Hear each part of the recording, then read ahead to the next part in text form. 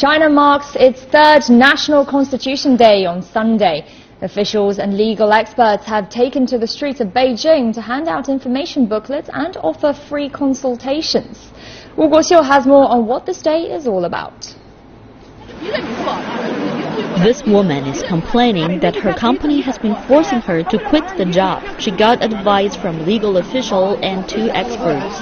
They told me to go to the labor supervision group. The law is very useful in Beijing. China's constitution was adopted 24 years ago.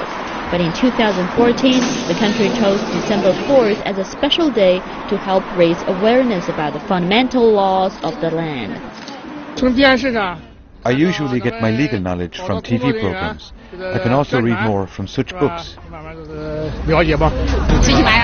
This promotion lets me know at least that there is such a thing as a Constitution Day.